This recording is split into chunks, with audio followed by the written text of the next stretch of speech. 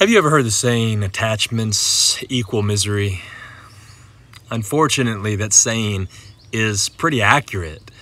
And today I'm going to actually share with you how you can begin to let go of the attachments in your life that have led to frustration, irritation, aggravation, stress, anxiety, fear, depression, and ultimately just in general, misery. And it all begins right now.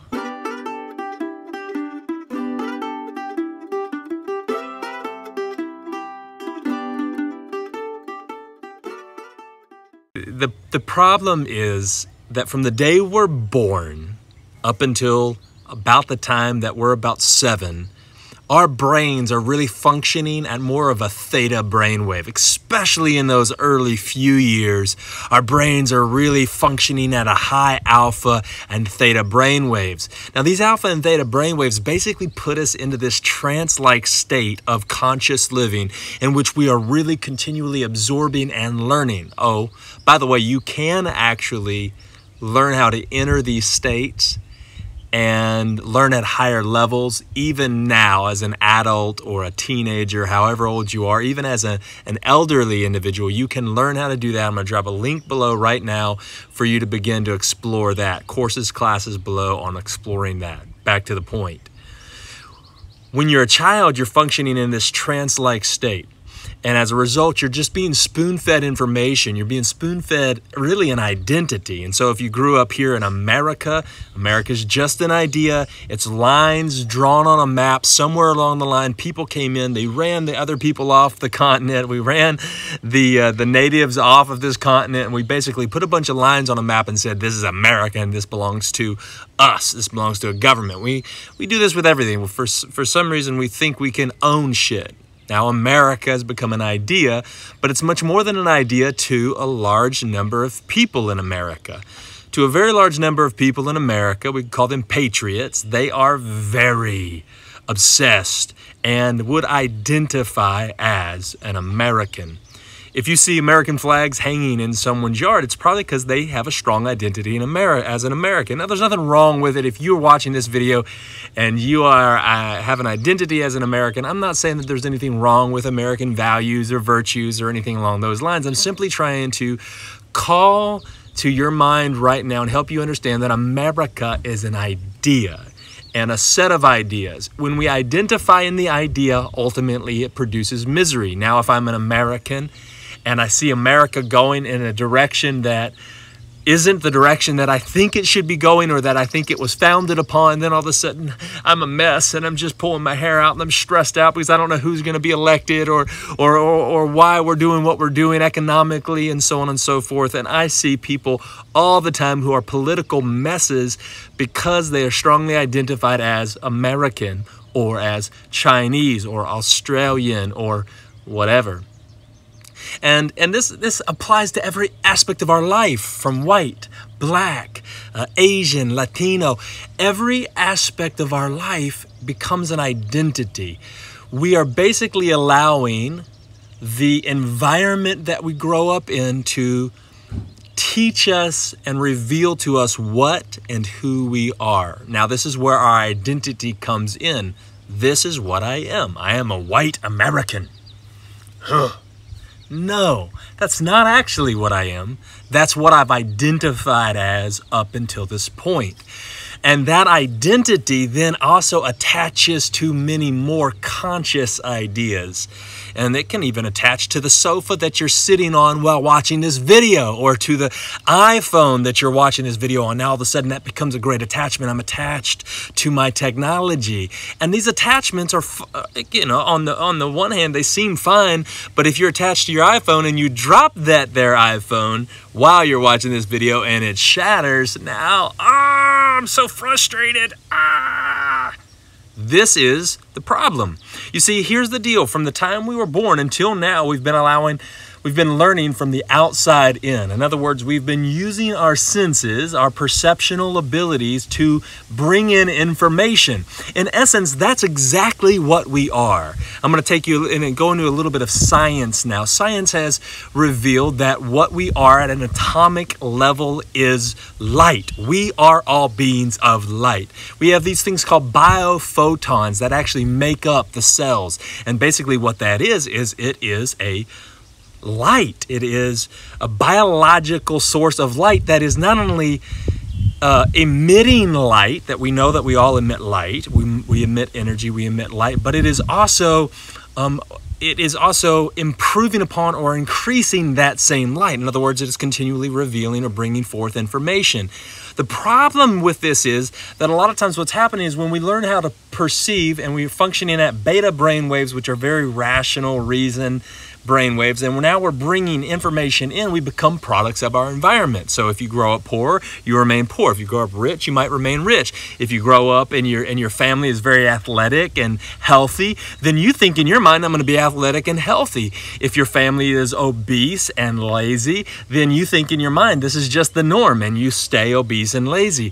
So the problem is that we've become products of our environment because we've lived from an outside in perceptual way, and we've never been told that we can create from the inside out. And so we begin to learn how to let go of attachments when we first shake free of the identity that is found in the ideas or the things that we've learned from the outside in. We must recognize we manifest what we are conscious of. The first place that you're conscious is inside, not outside. But if you're only used to living an outside-in life, then you become very conscious of your environment. Instead of the inward environment, you're conscious of the outer environment. And this creates a lot of pain. It creates, because those attachments lead to a lot of misery and a lot of pain. I mean, I see people on a daily, weekly, monthly, yearly basis that are coming to me and with problems, with painful issues. My husband left me, and I'm a mess. My children don't like me. I'm addicted to drugs. I'm obese, and I need to drop weight because I'm diabetic and I'm very unhealthy. I have heart disease that runs in my family. I have this, I have that, and it leads to just a shit ton of pain. Not to mention just the sheer idea of possessions and how those possessions, when we become attached to them, they end up complicating our life. And when we simplify our life, we have much more lucid living. We are able to see more clearly, create more clearly. And so we have all this pain, and then when we are attached to something and we lose it, then there's pain associated with that. So I'm attached. I've got this beautiful girlfriend. Oh my God, she's my lover. And now she doesn't like me anymore. I'm heartbroken. Instead of just enjoying the one we're with, now we have to attach to them. They have to become ours in some way, because we genuinely believe that we are the identity that found this person. If you live as an I, you will always attach. To shake free from the I, we have to begin by shifting our beliefs and the patterns. And in other words, in order to do this, you must purpose yourself to feel. Feel. You don't feel where you have been, but feel where you want to go. In other words, don't feel like the person that you were, but learn to within feel what you want to create. Feel where you want to go. Feel how you want to be. Most people are living projections of a past life. They're consciously aware of where they've been, and so they continually consciously and subconsciously recreating those same stories. That's all coming from a place of identity. To begin to shake free of that identity, we must, and this also is a part of renewing the subconscious, we must begin to change the way we feel, be on purpose with how we feel, not from the outside in, but from the inside out. As you do this, the somebody that you've believed that you are becomes nobody. Somebody becomes nobody. And let me tell you, it's a lot of work to be somebody. And it's effortless. to be Mr. Nobody. But when you recognize that nobody, now we're entering into a quantum world of energy that you can become, attract, and manifest whatever you would like, because the attachments of the somebody are no longer interfering or getting in the way, damming up the flow, the energetic flow of your true self.